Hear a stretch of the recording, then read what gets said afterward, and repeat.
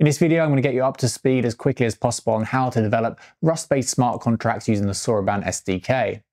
We're going to start by deploying a simple Hello World contract before digging into the nuts and bolts of how you write these smart contracts for the Stellar network. Finally, we're going to create a decentralized application to pass data to and from the blockchain. My name is James Piccini and I'm a developer in residence with Stellar.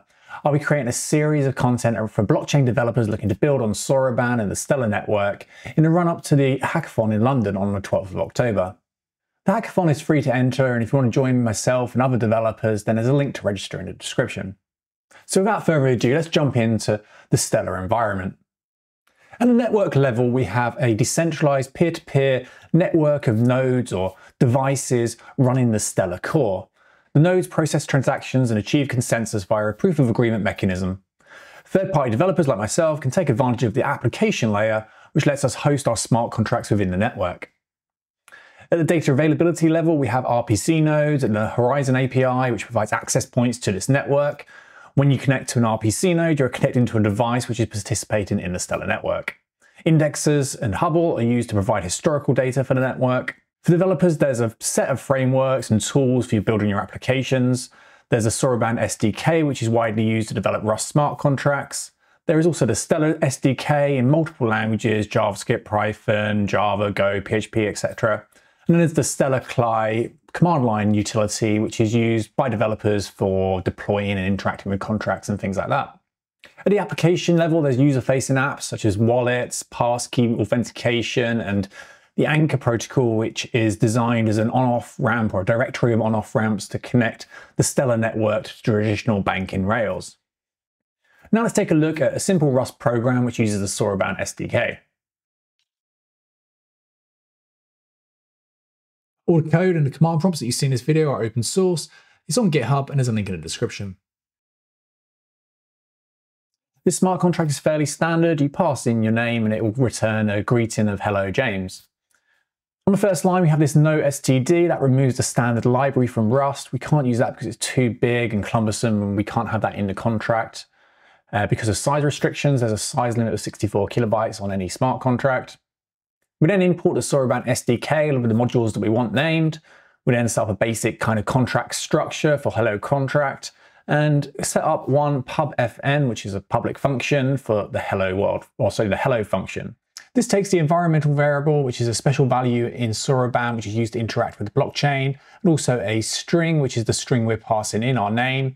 It then combines this with the hello string below, and it turns it into a vector, which is like an expandable array. It will then pass that back to the user. Now let's fire up a command line and deploy this to the Stellar testnet. I'm using Windows Subsystem for Linux here. This is a virtual machine that runs on a Windows device. I find it's very well suited for developing Rust applications. The first thing we'll need to do is install Rust. If you go to rust-lang.org, there'll be installation instructions there. We can install this from the command line.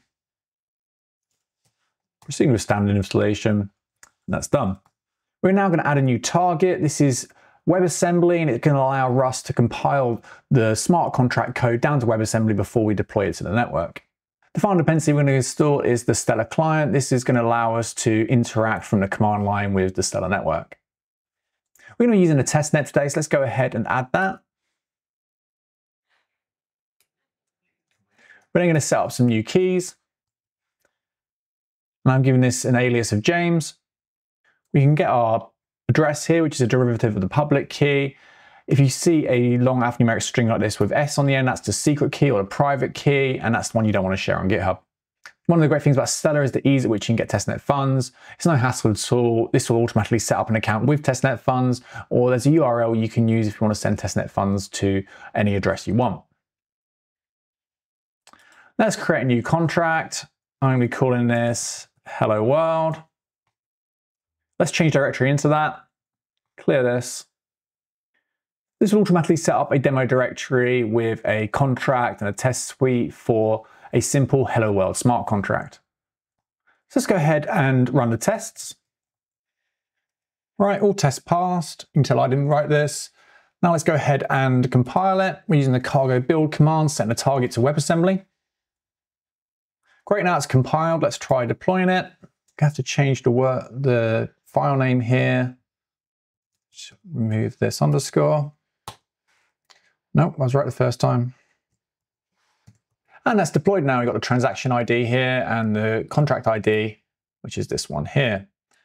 We can now have a quick go at interacting with the contract from the command line. Let's paste this in here. I'm going to need to just alter the contract address.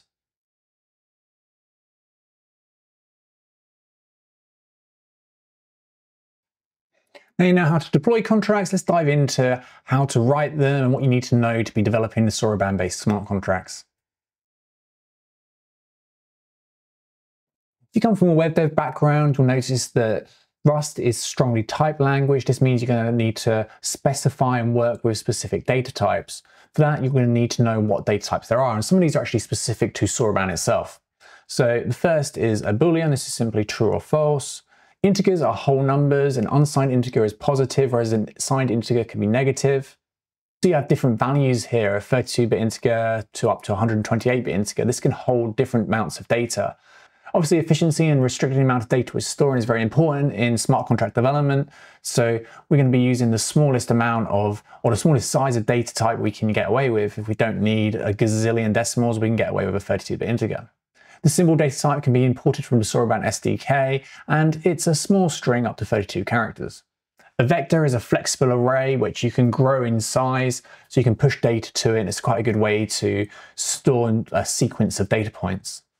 Maps and mapping is widely used in smart contract development to link, it's almost like a key value pair. So for a certain address might have a certain balance, and you'd map one data point to another. At some point you end up working with raw binary data, and this could be encoded using the bytes data type. A string is similar to a symbol, it's just a longer piece of text. An address can either be an end user's address like we generated when we were deploying the contract, or it could be a contract address where the contract lives on the network.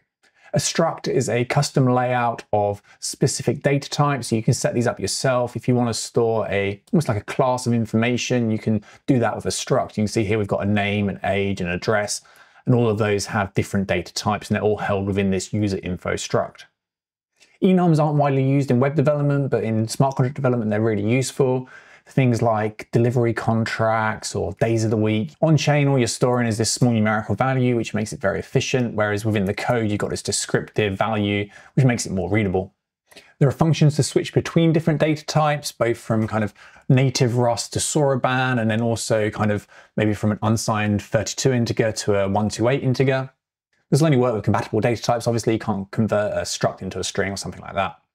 If you're not familiar with Rust, there's some syntax and style guides on the description. Use snake case for variables, functions, and file names, camel net case for struct and enum names, four spaces for indentation, not tabs.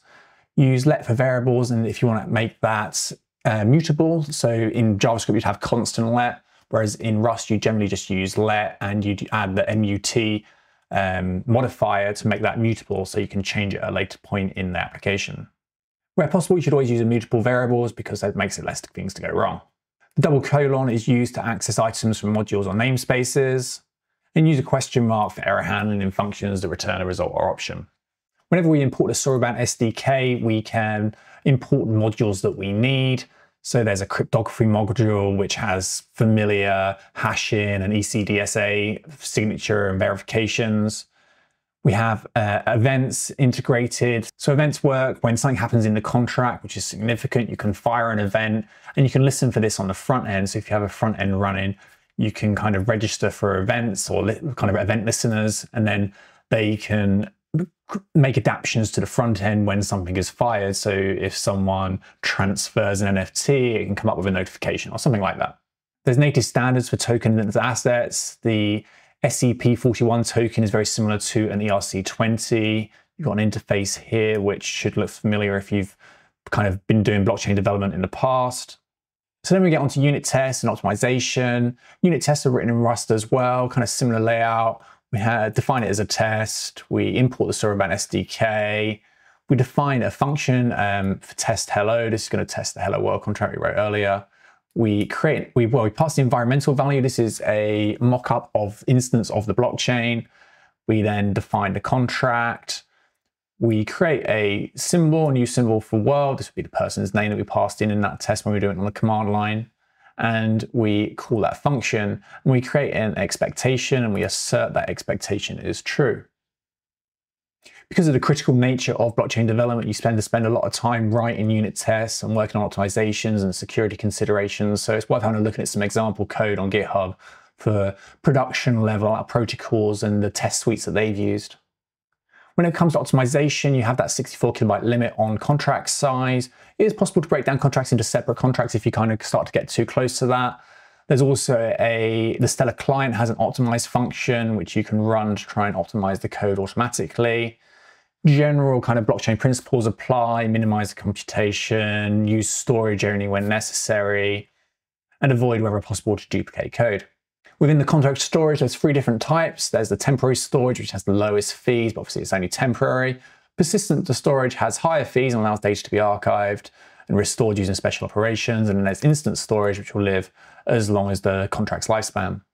Now let's jump into creating a decentralized application to interact with that Hello World smart contract.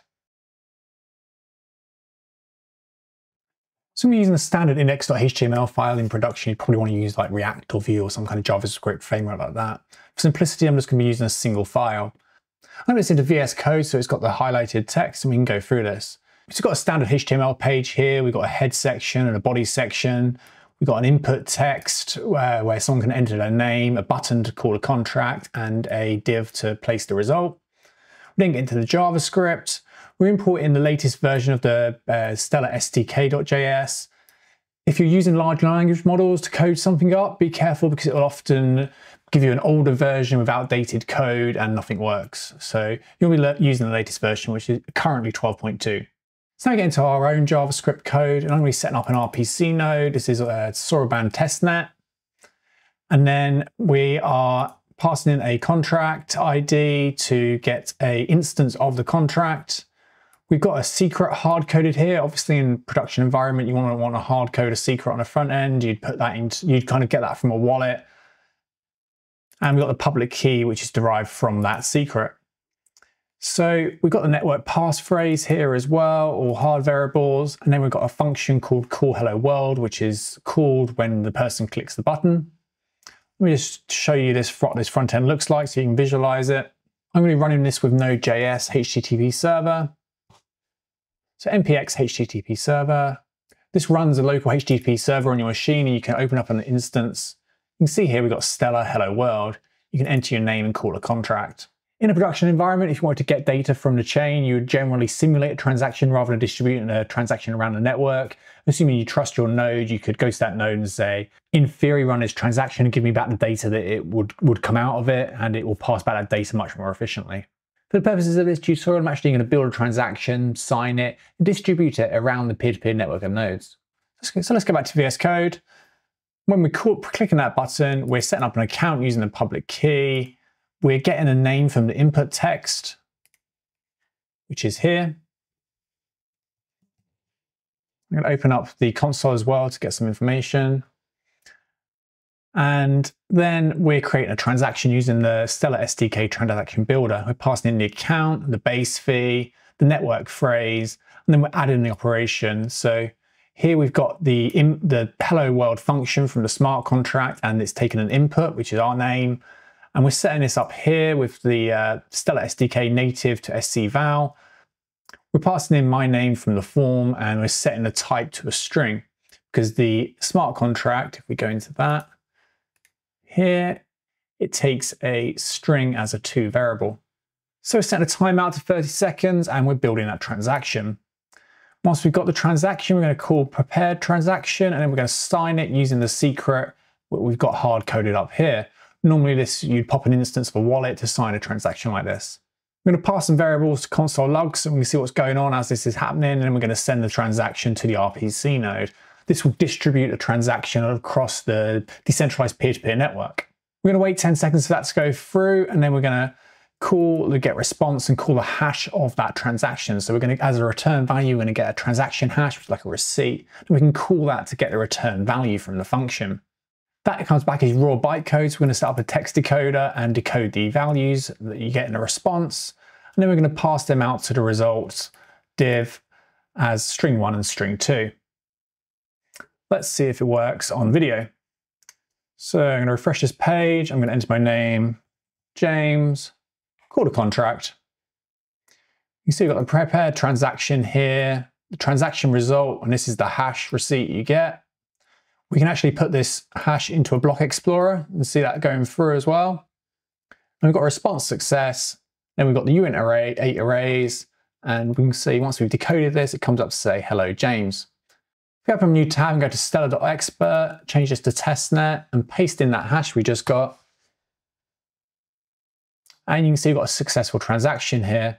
And you can see the input and the output from the function call.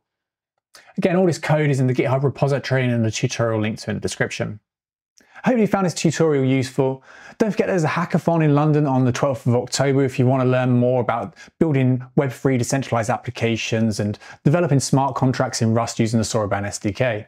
My name is James Cheney. Thank you for watching.